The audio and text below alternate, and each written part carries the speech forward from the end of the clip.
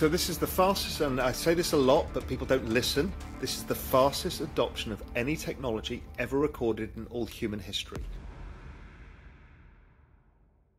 We are at a point in time where we are seeing adoption at a scale that we can't comprehend. Stuff like central bank digital currencies is an adoption of blockchain as the predominant way of transferring value.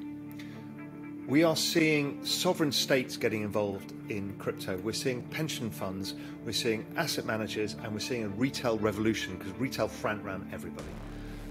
We're seeing a pace of innovation that is difficult to comprehend. And in a digital world, the value of goods goes to zero. Everything goes to zero in a digital world because you can make infinite amounts of it with Moore's law, i.e. the ability to increase computing power. And if you add edge computing and other things on top, it keeps it going. So what blockchain did was secure value in a digital world by creating scarcity. Okay, that's a big statement. And also, Ethereum created the ability for any contract, of which everything, including me appearing on this podcast, is essentially a contractual term, which I agree with you over email. I will do this podcast, right? Everything, every contract on earth goes on blockchain. So if you're armed with a piece of information like this, you are stupid to bet against it. Why is it important in context of everything we've spoken about? Why did I get into crypto? I got into crypto in 2012-13 because I saw the financial crisis and the European crisis, and I knew that nobody owned anything. Because when you've got a collateral and leverage of 30 times or whatever it is, there's 30 claims on the same thing, so you own a 32nd of that collateral. Right? So that means you get wiped out. And so that was a trouble to me, plus the printing of money. And I know some people say it's not printing of money. I don't care the mechanism by which it works, but it works as a denominator. I've proven it. Those two things are big issues, right? The devaluation of your money and your savings, and the fact that you don't actually own anything. So we go back to the Russia situation, doesn't own any of those dollars. So Bitcoin comes along. That becomes very, very interesting for solving what we are now seeing writ large. And Ethereum comes along, and you've got this contractual terms and this kind of something you can build the applications layer. So they start building the DeFi world, which is decentralized finance, because you don't want the banks involved. Yes, because that's a problem, because the banks are too interlinked with the leverage in the system, and so then that doesn't function in the way it should do. Monetary policy doesn't work. Hence why central bank digital currencies are coming. And I know people hate it, but I don't care. It's happening. And they are going to use it for direct transfer payments. And yes, you will have a different rate of interest for different people because they want to penalize some people versus others. And people are going to hate it. It's actually more effective than what we've got now, which is really blunt tools of taxation and monetary and fiscal policy. So I think it changes a lot of that. I know that's a very unpopular view, but it is what it is. It's inescapable. What you need to do is maintain your privacy within that. And that is stuff like zero knowledge proofs and other things that are coming within this cryptography.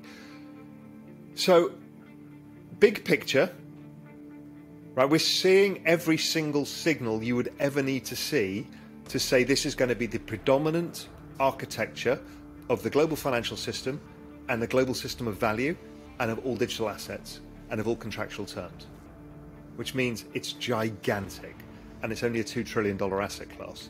And therefore, if it's the same size as any other asset class, it's going to be 200 trillion or 300 trillion.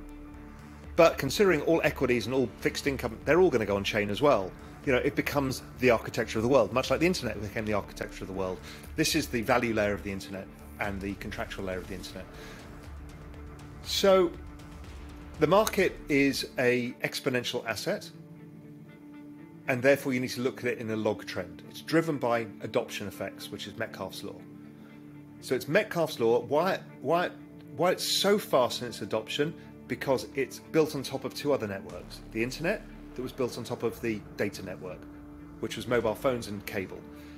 So three networks on top of each other produce faster effects every time. That's called Reed's law.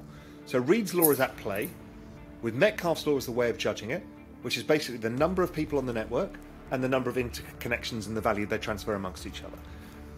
That is how digital assets work. When people say you can't value them, they're magic internet money, it's nothing. It's not true. It's entirely based on Metcalfe's law. It's entirely based really on the value transacted on chain in terms of dollar amounts and the number of people transacting. Those two explain almost all price in crypto. So in a exponential asset, much like Amazon stock, and Facebook stock, you start early stage of adoption with high volatility because you don't know whether it's going to succeed. Are we going to get adoption or not? Then over time, the volatility shrinks, but the rate of increase continues to go higher in that logarithmic exponential trend. So to understand all of this, you just need to put up log charts of everything, and everything looks normal then. Same as it does for Google, Facebook, Amazon, Apple, Tesla, they're all the same. And they're all network effect businesses. Even though you don't know what the network effect of Tesla is, there is network effects that's built into that stock. So now we are down 50%. 2 standard deviations oversold versus that logarithmic trend, which is normally where the market turns around. So this should be normal price action within the trend. So that's telling you should be more leaning forward and saying, okay, I'm looking for the low. Is it here? Is it a bit lower? Blah, blah, blah. And I think we reached that low. Again, it's very much like equities. It's probably 60-40, maybe 70-30 in the case of crypto that we reached that low. So why? What is the next accelerant? Well, we know there's more adoption from institutions, governments, and everything else. What's happening geopolitically is another adoption factor. So that's interesting in itself. So you're setting up for a perfect storm here. And with a force that powerful, you shouldn't be too cute with the asset. You basically should just buy and hold it, and buy it when it sells off significant amounts, because the risk reward skew is so ridiculously skewed to the upside.